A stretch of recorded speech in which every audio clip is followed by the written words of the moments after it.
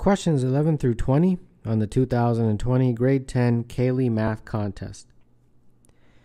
The sum of the first 9 positive integers is 45. In other words, 1 plus 2 and so on until 9 is 45. What is the sum of the first 9 positive multiples of 5? In other words, what is the value of 5 plus 10 plus 15 until 40 and 45?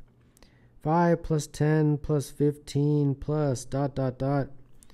40 plus 45. Well, just factor out the 5. And if you do, you'll get 1 plus 2 plus 3 plus ... until 8 plus 9, which is exactly right here. And therefore, this guy is 45. So they helped you out a little bit. And therefore, now I just have to do 5 times 45, which is 225. So at number 11, the answer is A. The volume of a rectangular prism is 21. Its length, width, and height are all different positive integers. The sum of its length, width, and height is. All right, well, the volume is 21, and that's length times width times height. 21 can be broken up into 3 times 7. Okay, well, it'd be nice if there was 3 numbers. There's only 2 here, 2 prime factors. Well, that's not a big problem. I can just stick a 1. And there we go. I've got 3 numbers, and they're all different, and they're all positive integers. So this is whatever order you want to put this in, width, length, height, doesn't really matter. They just want the sum. So the sum of L plus W plus H will be 1 plus 3 plus 7, and that is 11. So number 12, the answer is A. If 2 to the power of n is equal to 8 to the power of 20, what is n? 8 is 2 to the power of 3. And therefore, using the standard rules for exponents, you would multiply, and that would be 2 to the power of 60 is 2 to the power of n. The bases are the same, so that means the exponents are the same. N is 60. Number 13, that's B. Juliana chooses 3 different numbers from the set and multiplies them together to obtain integer n. What is the greatest possible value? Well, the obvious would be to choose the 3 biggest numbers, 3 times 5 times 7. And when you do, you get 105. And 105 is one of the answer choices. But please wait. Take 5 seconds to look at the set again. And you'll notice that I can get 3 numbers that will give me a larger. How is that possible? Well, you can choose these guys. Because if you choose 2 negative, they will cancel each other and become a positive. So if I choose negative 6, negative 4, and 7, it will still give me a positive number because this negative cancels with that negative. So 6 times 4 times 7 is 168. And that is the largest. So number 14, the answer is A. A bag contains only yellow, green, and red. The ratio of green, yellow to red is 3, 4 to 2. If 63 of the marbles in the bag are not red, the number of red marbles is. Green, yellow, red. Ratio is 3, 4, and 2. So I'll just put 3x, 4x, and 2x for some x, right? And they're saying 63 of the marbles are not red. So these guys is 63. Okay, so that basically means that 3x plus 4x is equal to 63. 7x is 63, and therefore x is 9. So that means 2x is 2 times 9, and that is 18. 18 red marbles in the bag. Number 15, that is B. In the diagram, the circle has center O and square OPQR has vertex Q on the circle. If the area of the circle is 72 pi, the area of the square is. Let's draw one line from the center to Q. And I think that should be sufficient. And off we go. And I'll call that R for radius, because it is the radius. The area of the circle is pi r squared, and they told me that's 72 pi. So that means r squared is equal to 72. Okay. I'll call S the side of the square. So using Pythagoras, S squared plus S squared is equal to R squared. That means 2S squared is R squared. S squared is r squared divided by 2. R squared we just calculated as 72. So s squared is equal to 72 divided by 2, which is 36. The area of the square is s squared. So there we go. We just got it. Number 16. The answer is E. Carly made treat bags. Each bag contained exactly 1 chocolate, 1 mint, and 1 caramel. The chocolates came in boxes of 50. The mints came in boxes of 40. The caramels came in boxes of 25. Carly made no incomplete treat bags, and there were no unused chocolates, mints, or caramels. What is the minimum total number of boxes that Carly could have bought? This question involves getting the least common multiple of 50, 40, and 25. And for least common multiple, you think max. And let me explain what I mean by that. First, you have to break them up into its prime factors. Pretty quickly we can do that. 50 is 2 times 5 squared. 40 is 2 to the power of 3 times 5 to the power of 1. And 25 is just 5 to the power of 2. Now we think max. Take each prime number, and then we have to put the maximum exponent. Well, the maximum exponent, 1, 3, and here there's nothing. So of those that I circled, the max is 3. So there you go. Then you take the next prime factor, which is 5, and take the max. Our exponents are 2, 1, and 2. I have to take the max, and that's 2. So there we go. That's the LCM. And that is 200. So that means 200 is very important because it allows us to figure out how many boxes for each of them. For the chocolates, they come in boxes of 50. So I have to take 200 and divide by 50, and that gives me 4 boxes. For the mints, they come in 40, so I have to take the 200 and then divide by 40. That gives me 5 boxes. For the caramels, they come in boxes of 25, so I have to take the 200 and divide by 25, and that gives me 8. And then now, these are the number of boxes. Add them all up. 4 plus 5 plus 8 is 17 boxes in total. Number 17, the answer is 17, and that's choice B.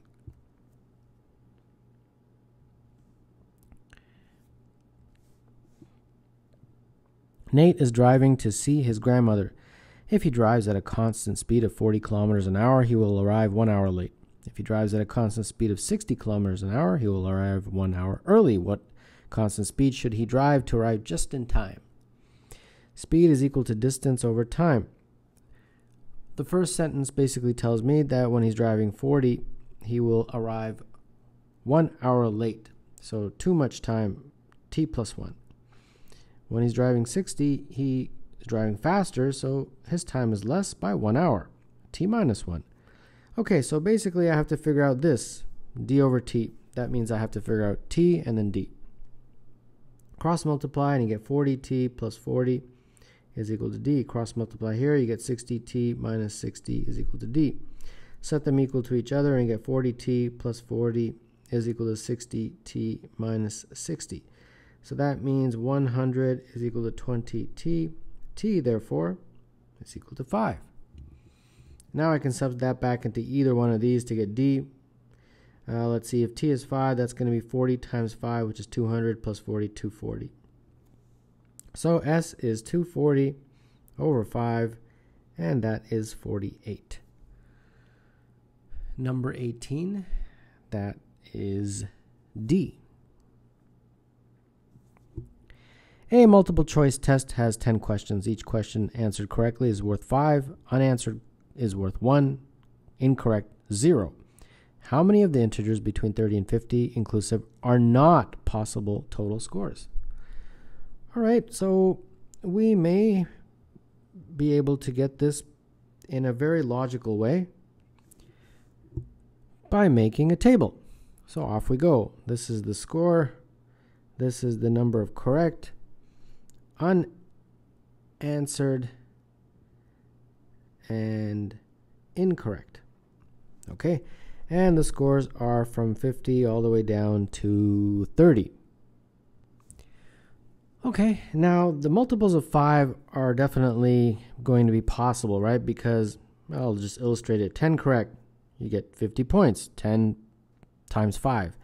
9 correct would give you 45, and then similarly 8 correct, 7 correct, and 6 correct. So those are pretty straightforward. And then all the other ones you get 0, so that means you got all the other ones, if there are any other ones, incorrect.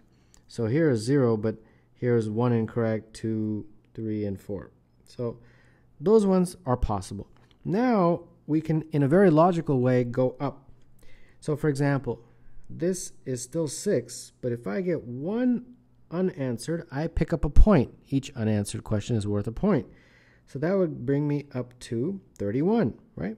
30 for the 6 correct, and then 1 point for that one answered. And similarly, I can do 6 and 2, 6 and 3, 6 and 4. Now, let's talk about 7. That was 7 and 0, but if I put 7 and 1, I can make a score of 36. 7 and 2, and 7 and 3. I cannot do 7 and 4 because there's only 10 questions. 7 and 4 would imply that there's 11 questions. So at this point, I can't do anything, so this is not possible as a score. Okay, 8 and 0, same story. 8 and 1, 8 and 2, 8 and 3, not possible because there's only 10 questions. So these two I won't be able to do. I won't be able to obtain as a score. And then finally 9, this was 9 and 0, 9 and 1 is possible, but now I run into the same problem that I can't have those guys. So this one, and this one are not possible. So how many did I circle? 1, 2, 3, 4, 5, 6 scores are not possible. Number 19, the answer is D. For how many pairs mn with mn integers satisfying m less than 100 and greater than 1 inclusive, and n is between 101 and 205 inclusive, is 3 to the power of m plus 7 to the power of n divisible by 10? All right, 3 to the power of m plus 7 to the power of n is divisible by 10. Well, how do we approach this? We have to look at the units digit, the last digit, or the ones digit, whatever you want to call it. So the first thing I'd like to do is illustrate that there's a pattern, and that pattern definitely helps us. So if I write down the units digit for the first few powers of 3, you'll see a pattern. I'm just writing the units digit, the last digit. 3, 9, 7, 1, 3, 9, 7, 1, and as you can see, it just keeps on going like that, 3, 9, 7, 1. And then in a very similar way, if I write the units digit for powers of 7, 7 to the power of 1, 2, 3, and so on, I hope that there is a similar pattern that will help me. Again, let's just write the units digit. 7, 9, 3, 1, 7, 9, 3, 1. And there is a pattern. So there we go. Now, how do I get something divisible by 10? If the last digit is 0, so whatever this number is, some big number, if the last digit is 0, it will be divisible by 10. How do I get the last digit to 0? Well, look at the combinations. I only have to look at these numbers and these numbers, because everything else is the same. Okay, well, if 3 to the power of m and 7 to the power of n are added, we want it to add up to 10. That will make that number have a 0 at the end, and therefore it means it's divisible by 10. Well, I can have a 3 and a 7. So I can choose this guy and this guy. That would do it. I can have a 9 and a 1. These are the units digits only. A 7 and a 3 and a 1 and a 9. These possible combinations will do it. Okay, but we have a long list here. For both, we have a lot of choices, so we got to figure out how many choices.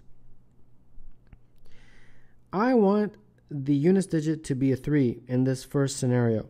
So that means the exponent will be either 1 or 5 or 9 if you continue that pattern, 1 dot dot dot.